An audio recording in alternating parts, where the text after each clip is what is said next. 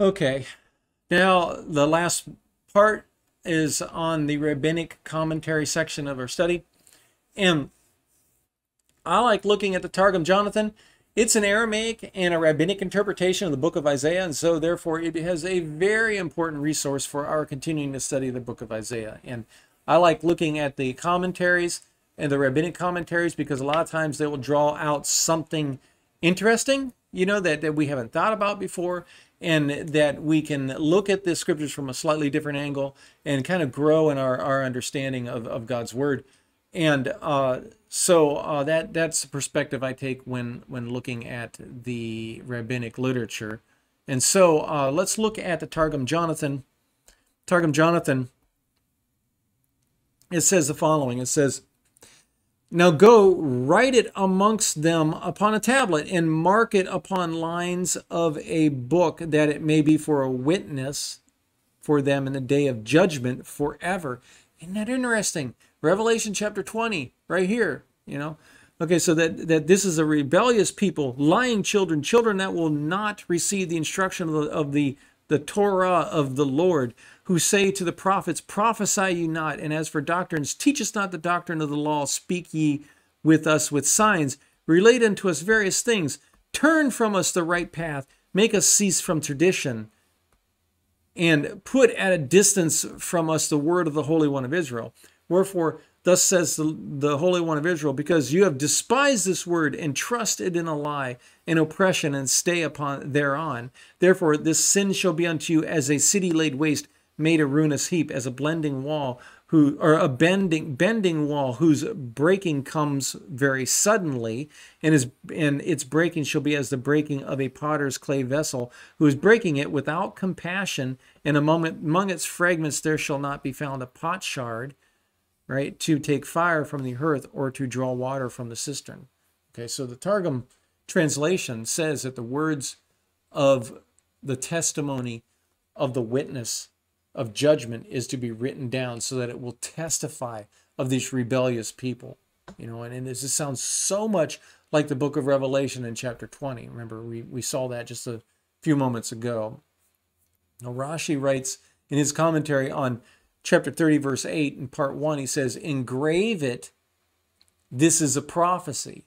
Okay, so he's speaking to the word of God so that it will continue as a permanent thing that is preserved for a witness for each of us and for everyone. And this is the whole point, the purpose of God preserving his holy word for our lives, right? And the Targum, it goes on and it says that in verse 9, 10, and 11, that this is a rebellious people. And it goes on, and they say the prophets, "Don't prophesy to us and speak to us lies and whatnot," okay? And turn us from the way, from the path.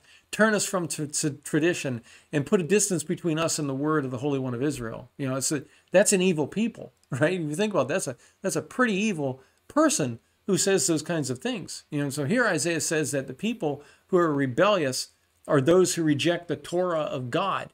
And the major point of these verses from the Targum is that the Tanakh is relevant for us today in regard to doctrine and truth. Now, I have talked to people years ago who believe the Old Testament is virtually irrelevant today, saying that doctrine and truth is found only in the New Testament, and that's all, that's sufficient for us.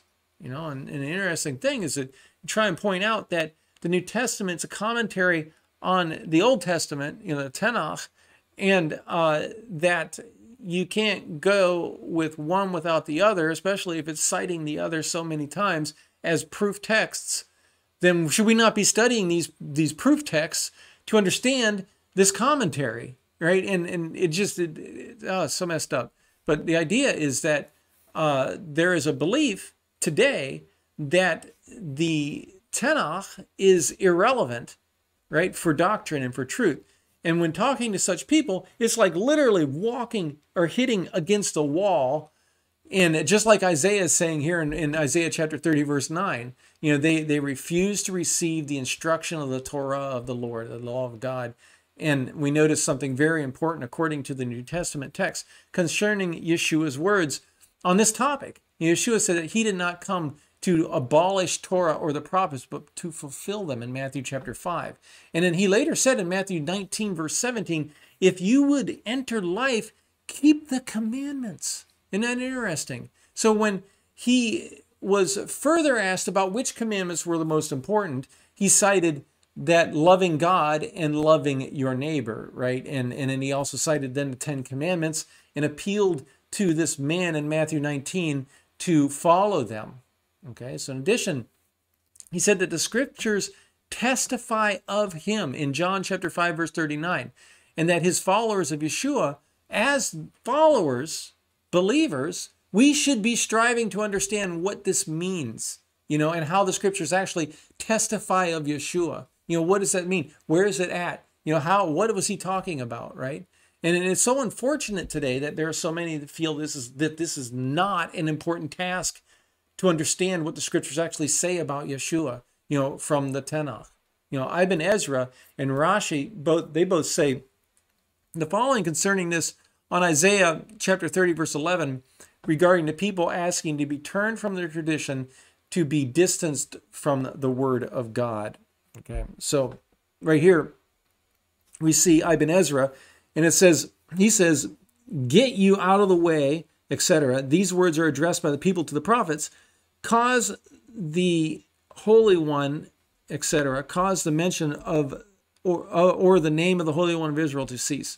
Okay, so that right there. So we see Ibn Ezra is saying that this causing of the Holy One is to God, and that this get you out of the way is to the prophets. Okay, and then Rashi says, turn away, turn us away, and then from the path that we want, that from the path, right?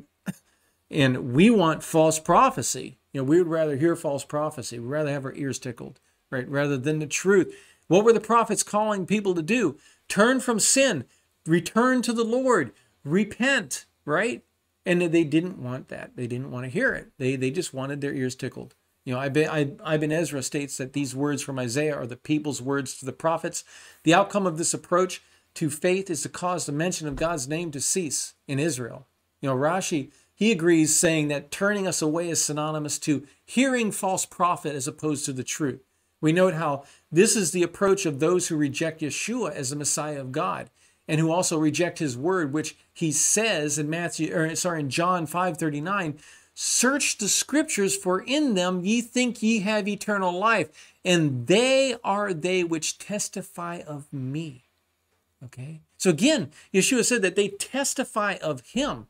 And if this is so, we should be pressing hard to understand how this is so, searching and seeking these things out. Now, the anti-missionary, however, on the other hand, chooses the presupposition that the Tanakh does not speak of Yeshua, and then fixes his attention only on the Peshat method of interpretation, this simple, right, in his attempts to justify his own presupposition. And so when we study the Torah and apply it to our lives, we're actually, as believers, we're able to more fully appreciate the mercy and the grace of God in sending his son Yeshua to lay his life down for ours. And we also more fully appreciate the sacrificial system and how Yeshua functions as our Kohen HaGadol. We are told in Luke 24 that Yeshua explained the scriptures to his disciples, right? Remember, after the resurrection.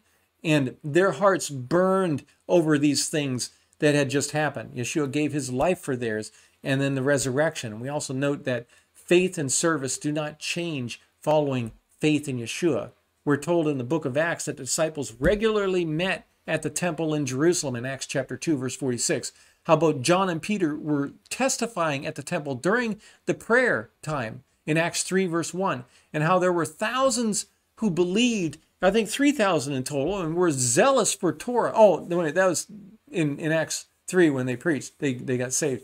But in Acts 21, verse 20, where it's reported to Paul how there were thousands of Torah Jews, right? Torah obedient, people who were zealous for the Torah, and they had faith in Yeshua there in Jerusalem, right? And in addition, the disciples were imprisoned, and an angel of the Lord freed them and told them, go and stand and speak in the temple to the people all the words of this life, right? And according to Acts chapter 5, verse 20. We also note Paul took the Nazirite vow in chapter 18. He lived a Torah-observant life in Acts 21 and offered sacrifices again in the temple in Acts 21 to conclude the Nazirite vow. We note that the sacrifices include whole burnt offering, sin offering, grain offering, etc. So note that there are many more examples like this in the New Testament text, but from these short examples, we can easily see the relevance of Torah in our lives today. And again, these are ignored in the modern theologies. They're just brushed over because easy. I want easy. I want easy. That's the name of the game today, right? In the church. There are those, however, who profess the authority of both the Tanakh and the New Testament, while functionally relegating the study of Torah to the dust heap of history. Remember, I mentioned before that when the importance of the Old Testament, right, the Tanakh, and that it was like, oh, that's just it don't matter. And it's like, okay, and this is the idea of relegating the study of Torah or all of the Old Testament to the dust heap of history. And this is why there are those who learn about Torah Judaism and then turn from their faith in Yeshua because they do not have a solid foundation and education in the Tanakh or in the original languages. And we note that the outcome of this approach, Isaiah explains it according to the Targum in verse 12. He says, "Wherefore, thus saith the Holy One of Israel, because you have despised this word," right here, "and trusted in a lie and oppression, and stay thereon." Okay? The anti-missionary I'm going to say the anti-missionary, I would say the false prophet, the one who is not of God, will despise other people. He will come down like a hammer on other people. He will break up marriages. He will do these things and lord control over people. And this is exactly what Isaiah is talking about, because this person is offering lip service to God. He despises the word of God, trusting in a lie and in oppression. Okay, I think that's key. So here the idea is that one despises the word of God, and this is analogous to believing in the irrelevance of Torah for our lives today in the modern theologies of this present day. We notice how despising the word is synonymous to trusting in a lie, and then oppression follows the one staying thereupon, meaning that the one is placed into a secure position in their hearts. They become hard, they become callous to the truth. They can't hear the voice of God. They only hear themselves, right? And again, this is a very dangerous place to be. To turn from Yeshua is to turn from the truth. The evil one does not come out or at a person all at once, to cause someone to fall away from faith in Yeshua. He comes very subtly in stages, little by little. And this is why it is so important that we study the scriptures. That is why we need to study the scriptures. We need to be in the Word of God daily. And this has to be the highest priority, since the scriptures are the food for the spirit. And they help us to keep in memory the mercy of God and His Son, Yeshua. And so the Word of God functions as a wall of protection for His people, for us. This is why it's so important. Now, this commentary, Likutei Moharan, 60 part 8, part 7, says the following concerning verse 12 and 14 on Isaiah. So, he says, this is why we break an earthen vessel in the aspect of, and you put your trust in fraud and corruption, and it is shattered as one shatters a potter's mug, so that no earthen shard is left in its breakage. The trust of holiness created by the engagement is explained above, is the opposite of the trust of the other side, which is in the aspect of breaking an earthen dish as explained above. In addition, we hint to the couple that if they fail to conduct themselves in holiness and betray the aspect of trust of procreation, God forbid then they will be in the aspect of breaking an earthen dish, which is caused by the trust of the unfaithful. Okay. So the rabbis they're looking at this the marriage covenant here. I believe that's what they're referring to here. So the rabbis connect the trusting in fraud and corruption to that of breaking an earthen vessel. And we note that when fraud and corruption prevail, then something useful has become completely broken, right? And just like our governmental system today and around the world, when the politicians are corrupt, they are no longer our representative of the people, and the system literally becomes broken. God wants us to be faithful as opposed to being unfaithful. And the broken vessel has no utility. It cannot hold anything because it's broken. And this refers to the one who is unfaithful. And the rabbis compare this to the wedding covenant and quote from Proverbs 25, verse 19. They say, confidence in an unfaithful man in a time of trouble is like a broken tooth and a foot out of joint. Okay, and we note the uselessness of having a rotten tooth. You can't eat right. You have to eat on the other side of the mouth.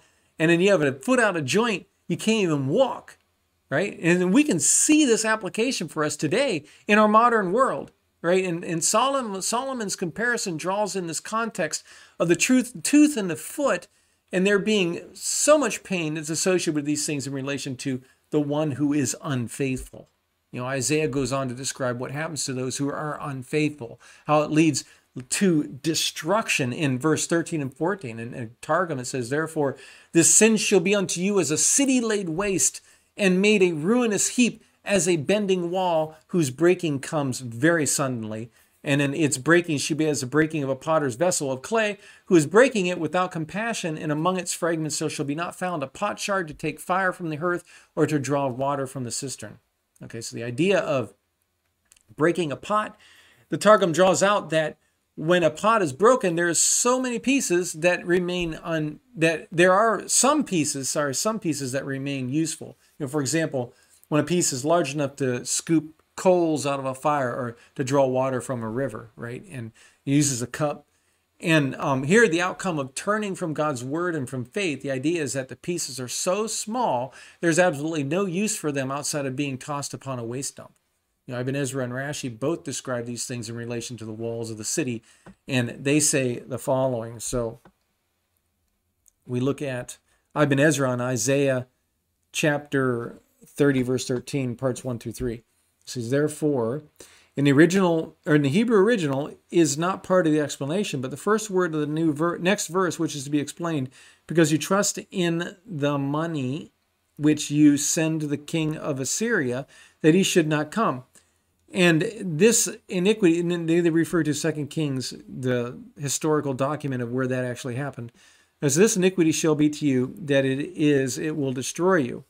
And then as a breach of falling tower, as a breach ready to fall, swelling out, as a breach ready to fall, swelling out, as a swelling thing of the same root in blains, and can also be joined, this neva can also be joined with parets, a swelling breach. Suddenly, at an instant, the two words have nearly the same meaning. Adamat afar, the dust of the earth. And this construction, the combination of the two similar nouns, the one in the genitive governed by the other, is met with more frequency. And, for example, seems to suppose it expresses a kind of superlative, Kedosh Kedoshim, the Holy of Holies, the most holy place, and then most suddenly. Okay, so Ibn Ezra describes the walls of the city of the unfaithful as bulging out, and this means that there is some kind of weakness in the wall that allows the earth behind the wall to burst forth, or simply the weight of the wall pressing down upon the weak spot leads to this bulging out and a swelling. And iniquity has this quality to form a weak spot where the enemy may attack. This is why the analogy of the breached wall is such a good example. Rashi describes the walls of fortification, and it is interesting how the Word of God functions as a wall of fortification for us. When one walks away from the truth of God, the enemy uses this as a point of attack and for deception. The idolatry of self, right? Material things, or immorality and pride are the paths of attack that the evil one uses to keep one in bondage. The Lord God and his Messiah want freedom in our lives. And this is why Midrash Tanchuma Buber says what it does concerning these things for these verses for Israel. And that is right here. Let's see here. Okay, so this is Midrash Tanchuma Buber Terumah, Parashat Terumah 6:2. Okay, so it says, another interpretation, why was it likened to iron and clay? Just as iron is hard, so is this wicked kingdom hard. And why is it like clay? Because the Holy One is going to break it like clay, as stated in Isaiah 30, verse 14. He shall break it as a potter's vessel is broken. Now, Daniel had seen the Messianic King, as stated in Daniel 2:34. You looked on until a stone was cut out without the use of hands. Okay, and what's interesting is that New Testament uses this verse within the same context, okay, of the Messianic King, and that Messianic King is Yeshua. Okay, we think about that. Okay, we find this stuff right in the rabbinic literature. Okay, so Resh Lakish said the stone is the Messianic King, and then it struck the statue on its feet. All the kingdoms which were set in the statue, now by virtue of what is the Messianic King, linked to a stone, even by virtue of Jacob, of whom is the reading in Exodus 7:7 is stated, from there comes the shepherd, the rock, and even of Israel. In the biblical context, these words would naturally refer to the Holy One. But the Midrash understands them as an allusion to Jacob, as does Rashi, and so also below in 9:12, Daniel 2:45, because you saw that rock even was cut from the mountain so that it consumes the whole world, as stated. And it shall smite the earth with the rod of his mouth. And in that hour, Israel shall dwell in tranquility and security, and they shall dwell on it, their own soil and security. We note here that we see it says, because you saw the rock and it was cut from the mountain. The rabbis say here in the Midrash that so that it consumes the whole world. And what has happened with Yeshua and the whole world, right? Everyone believes. This is a worldwide phenomenon, right, of who Yeshua is as the Messiah of God. And what we find right here in the Midrash is this very thing that we see has happened in the New Testament text. Isn't that fascinating? So what we have is a rabbinic proof text, a rabbinic support for what we see in the interpretations of the New Testament text. It doesn't take much to study these things, to find these truths, how the New Testament text is true, and how these things that Yeshua said speaks of him, right? The Tanakh speaks of him. Right here, the rabbis are talking about how the Tanakh speaks of him, right? The Messianic King. The rabbis describe that this nation is has both iron and clay, right? The sense of iron being wicked and hard, unwilling to listen, unwilling to repent, unwilling to be humbled. And the clay pot is analogous to the ease in which God will destroy those who live like this, right? The rabbis draw in the idea of the Messianic King from Daniel 2:34, where the Midrash interprets the stone that was cut out without the use of hands as a reference to the Messiah. So this is the New Testament concept here. They draw this into Daniel's vision of the statue that was composed of both clay and stone. So the stone that smashed the feet is a reference to the Messiah of God, setting people and nations free from the bondage of the idolatry, from bondage of self-idolatry, right? And to be able to be set free, to be able to turn to God's holy ways, right? And to seek his holy ways, to seek his Messiah, the one that set them free, right? The Midrash explains why the Messiah is likened to the stone. The explanation brings us right back to the Torah, right back to Jacob, right back to the patriarchs, right? In Genesis 49, verse 24, where the shepherd, the rock of Israel, where the Torah context was to the Holy One, God. So what we see here is how the Messiah literally strikes the foundation of idolatry, or of having their root in idolatry being destroyed. The concept here is the Lord setting us free from sin, the sins of the nations, from the sin that is rooted in idolatry and bondage and hatred, right? This is the power of the Messiah of God to bring peace. And these things are consistent with New Testament descriptions of Yeshua HaNetzaret, right? Jesus of Nazareth. This is why when I say, and there was a couple studies ago where I talked about the Torah and the anti-missionaries, and how much anger and hatred is in their hearts, right? Torah should not cause anger and hatred in our hearts. It should cause us to love others, because the two greatest commands, loving God and loving others, right? Paul talks about that. Yeshua talks about that. The disciples talk about that. Why does the anti-missionary hate so much? If you're an anti-missionary, think about that. Because the Torah should not elicit that kind of thing, right? God enters into our lives by his Spirit. His Holy Spirit indwells us, changes us from the inside, and removes this hatred. Shouldn't be like that, right? And this is the point of why, and the power of God and the power of the Messiah to bring peace. And these things are consistent with the New Testament descriptions of who Yeshua is, right? When we read through the scriptures, the most significant thing that God does is not the working of an external miracle, but the Lord God working in the lives of his people, right? Creating us as new creatures, new creations who have this great desire to walk in his holy ways. The Lord works internal miracles every day to set people free from sin and bondage and idolatry, right? This means that when we have the desire to turn from sin, to repent, and to seek the forgiveness of God, and to walk in his holy ways, this is a miracle of God in our hearts. This is the kind of miracles we should be looking for in our lives every day. I believe, this is the miracle I want in my life, and I think you should too. So this is what I had for the study for tonight on Isaiah. And for those who stayed the whole time, I appreciate that. That is fantastic. And come back next week. We're going to look at the next 7 verses. And thanks for listening. Bye.